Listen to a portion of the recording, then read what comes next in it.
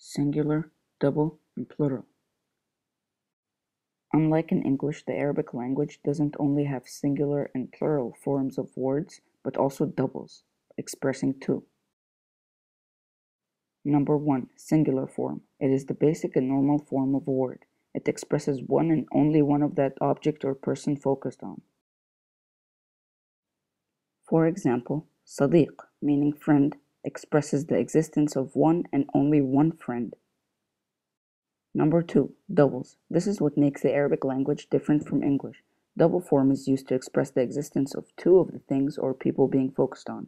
To express doubles, simply add the letters an or ain to the end of the word. For example, kursiyan, meaning two chairs.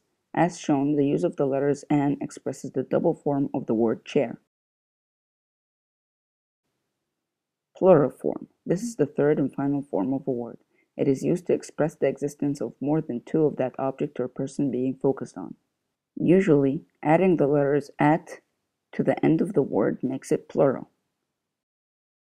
For example, حيوانات, meaning animals. As shown, the use of the letters at expresses plural form.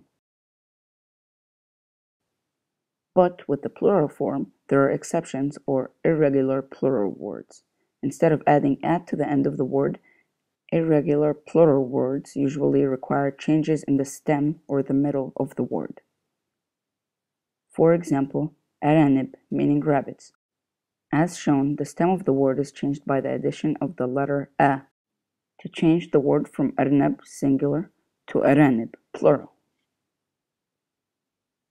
Thanks for watching. Done by Omar Ibrahim, grade 10D.